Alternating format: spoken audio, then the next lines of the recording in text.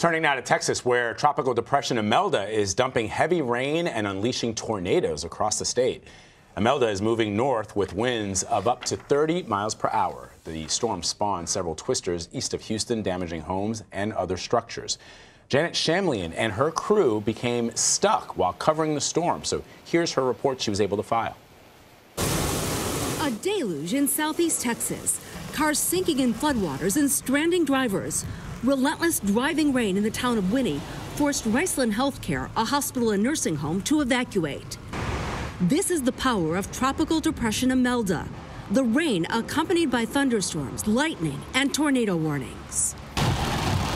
In Baytown, about 25 miles east of Houston, some drivers risked going through the rising flash floodwaters during rush hour. Call it in for me, it's down. Others drove through a tornado in Highlands, Texas. The twister crossed a road in the path of trees, power lines, and cars. Some homeowners are already starting the cleanup of downed tree limbs and debris from roofs. Coastal areas experienced some of the worst of the storm. It was shaking, it was just very loud, rumbling, and it was lightening up. In the community of Sargent along the Texas coast, almost 20 inches of rain has fallen this week. More is expected. The rain isn't stopping anytime soon. We might get another 80% chance of rainfall. So if we get that on top of this, there's a chance we could experience some more flooding again.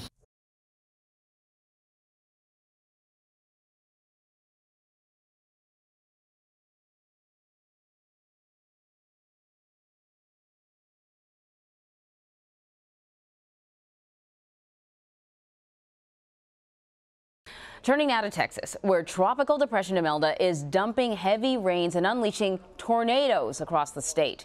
Tropical Depression Imelda is moving north now with winds of up to 30 miles per hour. The storm spawned several twisters east of Houston, damaging homes and other structures. The cleanup began shortly after the storm passed. Imelda has already dumped up to 22 inches of rain in some southeastern parts of the state.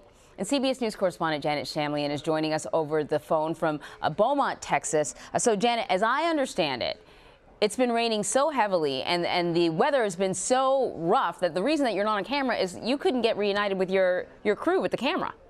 That is the case. There is floodwaters coming into our hotel. My crew is about a mile away. They have floodwaters coming into their hotel. And if we have floodwaters in newly constructed buildings, I can only imagine what is happening in homes and businesses around this community. This is a slow motion disaster, Anne-Marie, unfolding before my eyes.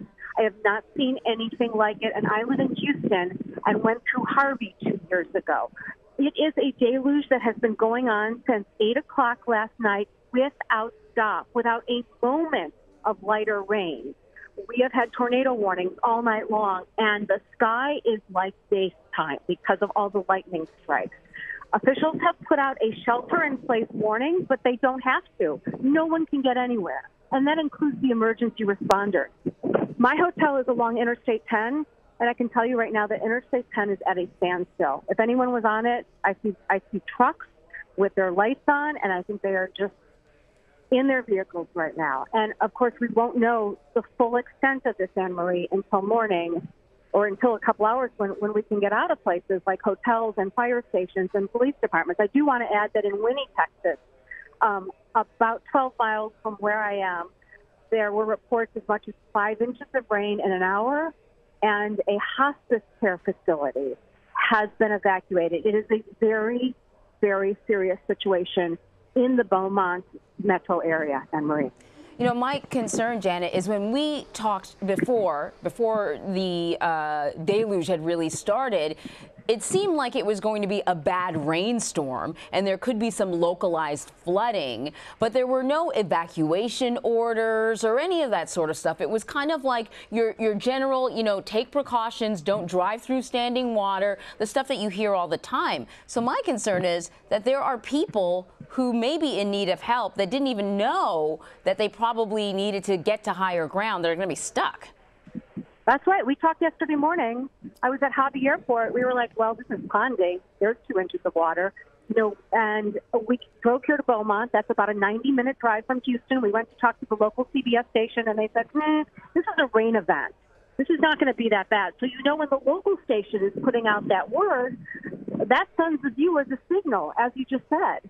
So I think there has to be extreme concern right now for people in low-lying areas who may have floodwaters in their home. And again, it wouldn't be safe for a firefighter to be on the roads right now if they could even get their vehicle on the roads. I don't know how the audio is coming through to you, but it's a constant barrage of water and lightning strikes and thunder here, and we've got to hope that people are safe. So, Janet, I don't know if you have even been able to get this information, but, what's the next 12 to 24 hours going to hold in terms of the weather? Is this storm moving? Well, it doesn't, I heard in the intro you say that the storm's moving. It sure does not feel like it's moving. It feels like it is sitting and lingering over Beaumont/Southeast Texas. I think the winds just tripped a car alarm, if you hear that in the background. The winds are really picking up here. We are staying at the same hotel as a weather crew, and they said that it should clear up by 3 o'clock this afternoon Central Time. But boy, it just seems like it is sitting and dumping and not moving an inch. I really have not seen anything like this, and I've covered storms for many years. Yeah, that really says something, that puts it in perspective for us, Janet. Well, listen, stay safe, and thank you so much. Thank you.